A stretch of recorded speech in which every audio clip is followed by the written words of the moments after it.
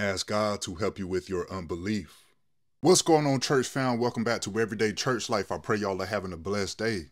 So one of the most powerful scriptures that I recently read was in Mark 9 about this father bringing his son that had an evil spirit in him to the disciples.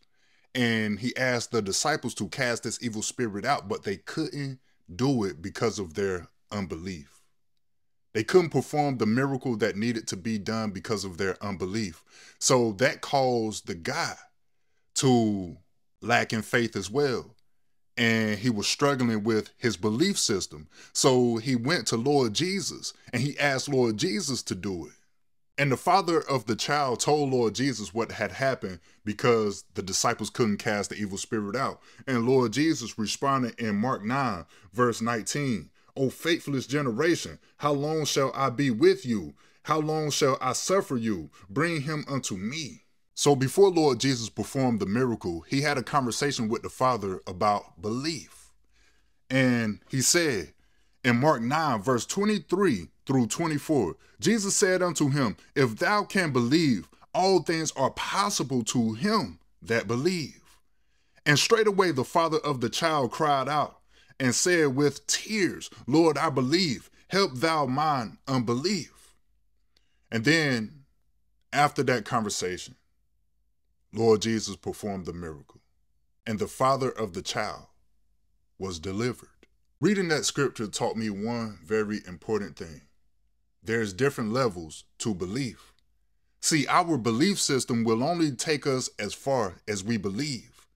And that's why in Mark 10, verse 27, and Jesus looked upon them and said, with man it is impossible, but not with God. For with God all things are possible. See, this scripture teaches me that God is speaking to our unbelief.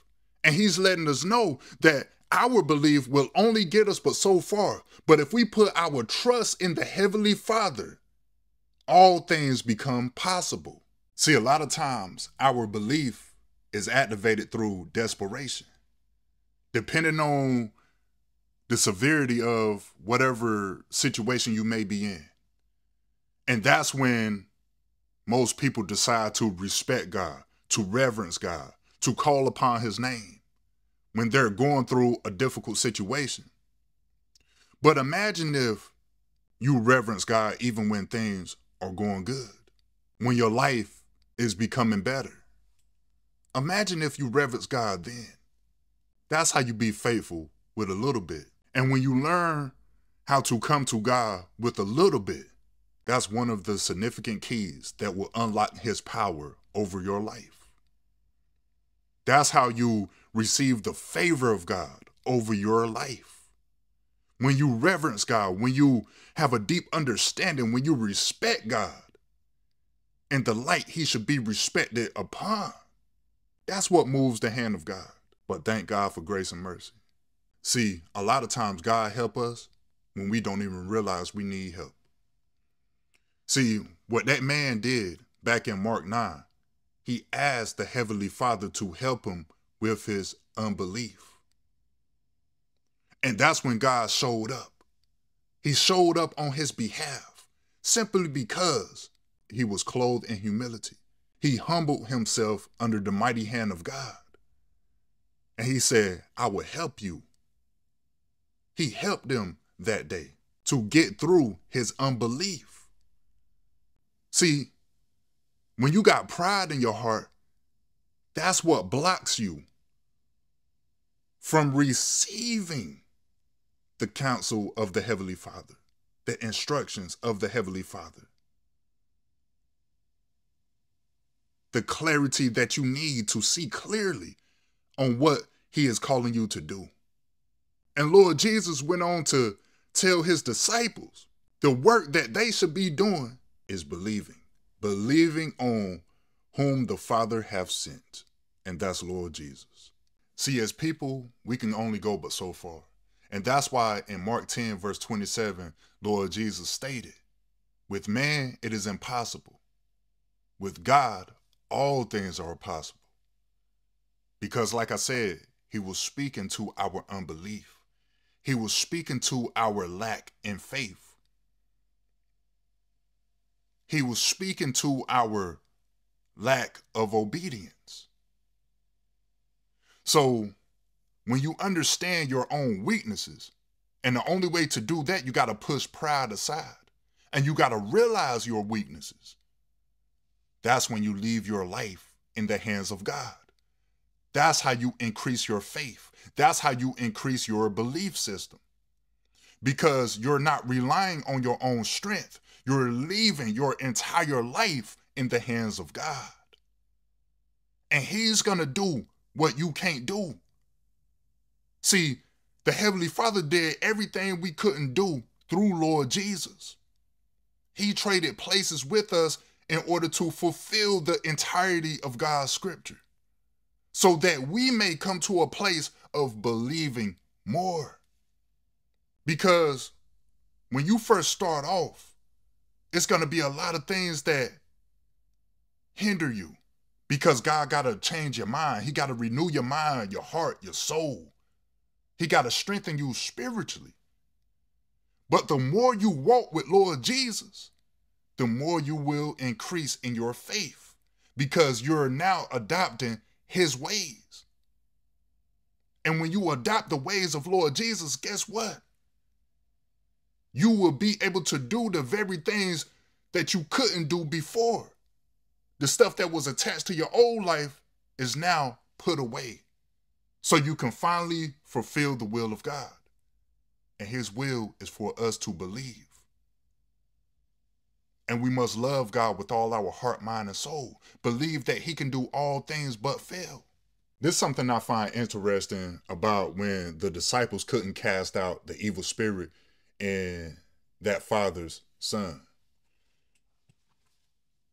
So in Mark 9, verse 28 through 29, it say, "And when He was come into the house, His disciples asked Him privately, Why could not we cast him out?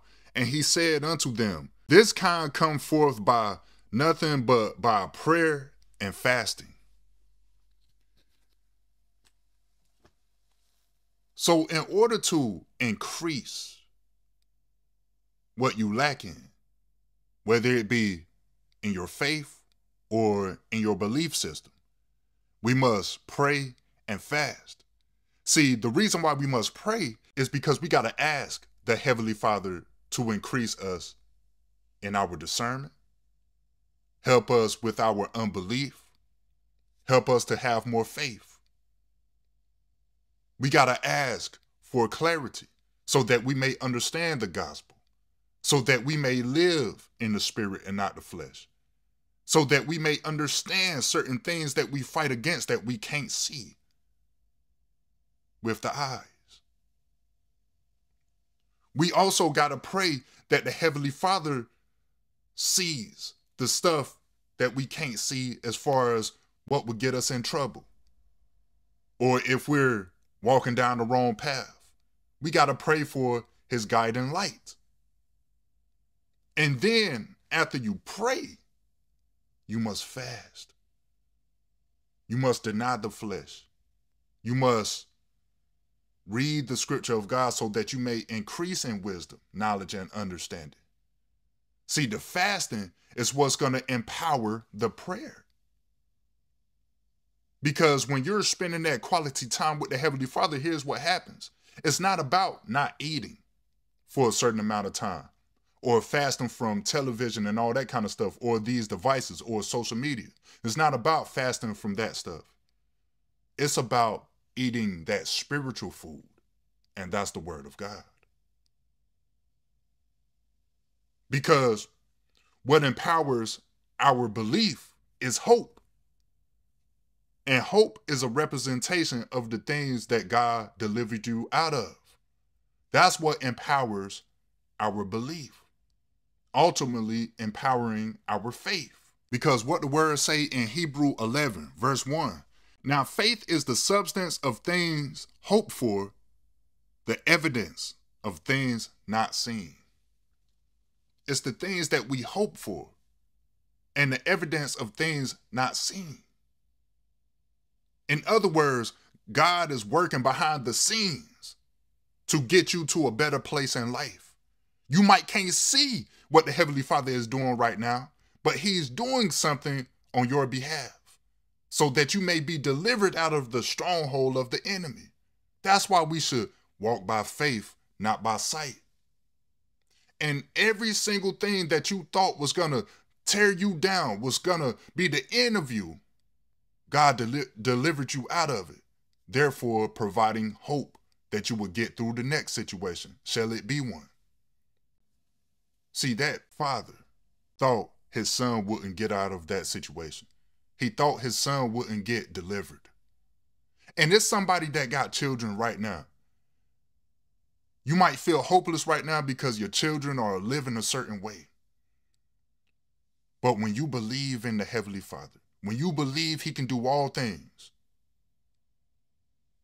God can deliver your child. See, you took your child to this program, you thought this person can help, you thought that person can help, and it seemed like nothing is working. But what Lord Jesus said, with man, it is impossible, but with God, all things are possible. Give your child to the Heavenly Father. Trust him with your child's life. That's what the Father is saying. And it's not just with that situation, it's with everything in life that's pertaining to us as people. God wants us to believe in him wholeheartedly. So that's why today I pray that you ask God to help you with your unbelief. And God gonna show up on your behalf. I pray this video bless you. In Jesus' name, amen. I love y'all.